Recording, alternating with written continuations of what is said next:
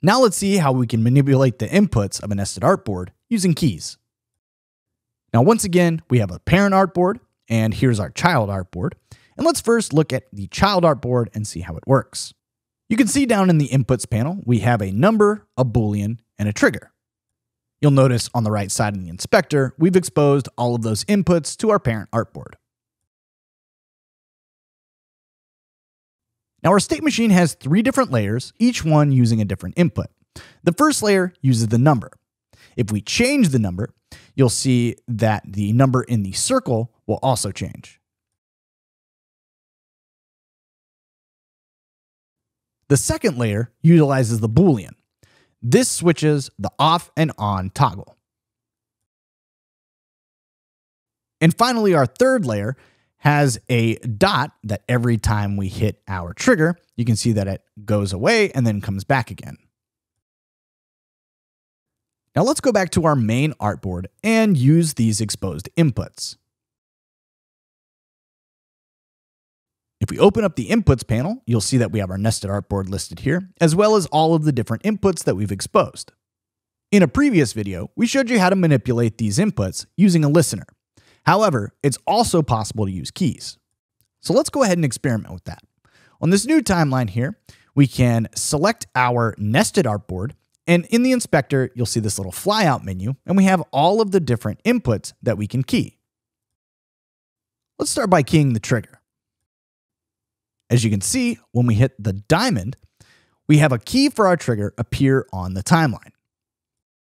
Now, every time our playhead crosses over this diamond or the key, that trigger will fire off.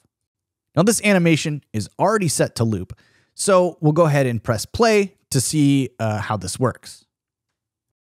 As you can see, every time our playhead gets back to the beginning, the little circle disappears and reappears again thanks to our trigger. Now, if we switch over to our state machine and play it, because that animation's playing, that trigger's also being fired over and over again, and we're getting the exact same effect. Now, we can even go into the inputs panel and watch it trigger every time that timeline starts over. Now, let's go back to our timeline and key our boolean. Now, unlike a trigger, we also need to dictate whether or not our boolean is true or false. Right now, we have it keyed for false, but if we wanted to key it to true, we could, for example, either click it here, or we could move our playhead, and then we can click that checkbox, and now our boolean is going to be true. Now let's play the animation and see what happens. As you can see, every time our playhead gets to the end, our boolean goes back to off until about halfway when it turns on again.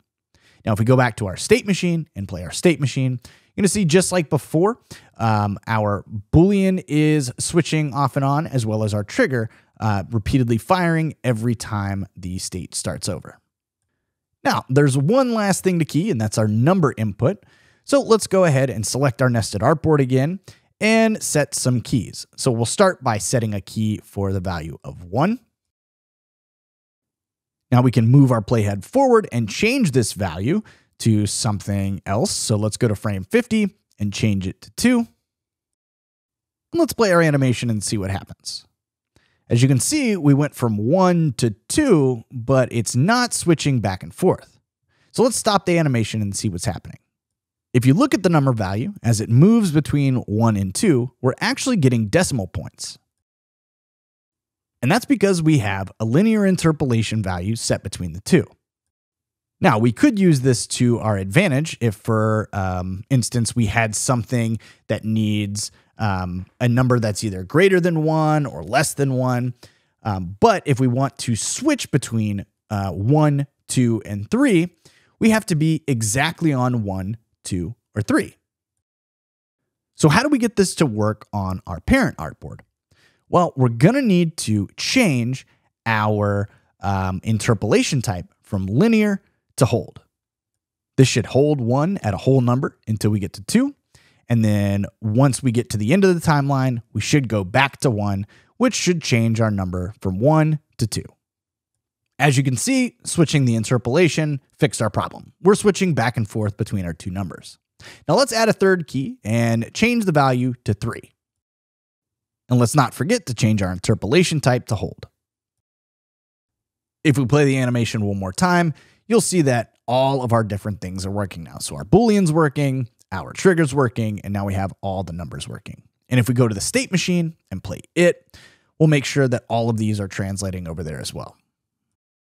And once again, if we go to the inputs panel, you'll see that all of our inputs are changing.